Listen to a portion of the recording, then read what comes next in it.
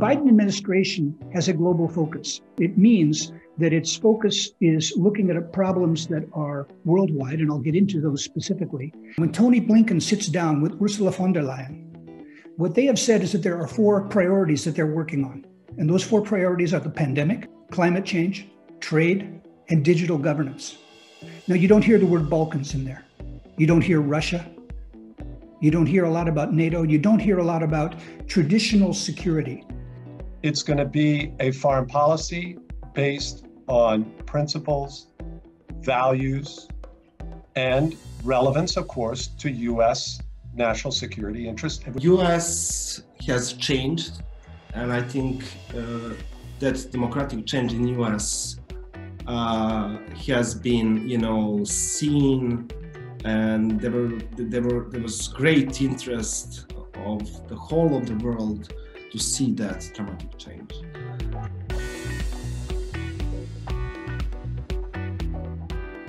I think what the Americans will do is say, in which ways can the Balkans contribute to the broader global issues that we all have to deal with? I think the best thing, for example, for Serbia would be also to go into democratic change if it wants to have principled cooperation and value-based relationship with the U.S. We should show respect for the Serbian people. You do that by supporting the Serbian people in their efforts to have a government that represents their views, a democratic government. We're on the side of the Serbian people. We don't want systemic corruption. We don't want a media landscape that's completely dominated by the government.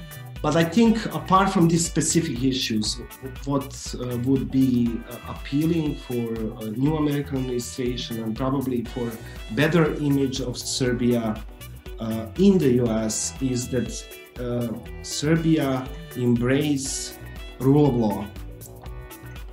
It should embrace multilateralism. It should embrace Euro-Atlantic integration.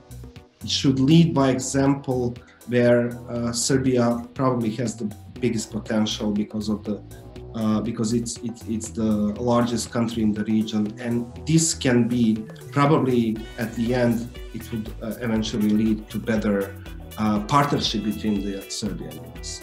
I think the Americans know that it's not enough to wave our fingers at our Balkan friends and say you should be democratic.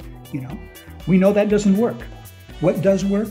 Well, at least taking into account that you have a terrible brain drain problem, that there's hopelessness among young people who don't see opportunities in the future. The diplomats need to be helped by American businesses. They have to be helped by American civic organizations. They have to be helped by American subnational leaders like governors and senators. And I would hope that the United States, in dealing with Kosovo and Serbia, will bring to bear not just a couple of negotiators, but instead really begin to talk about these things, these issues that are the problems preventing Serbia and Kosovo from realizing their potential.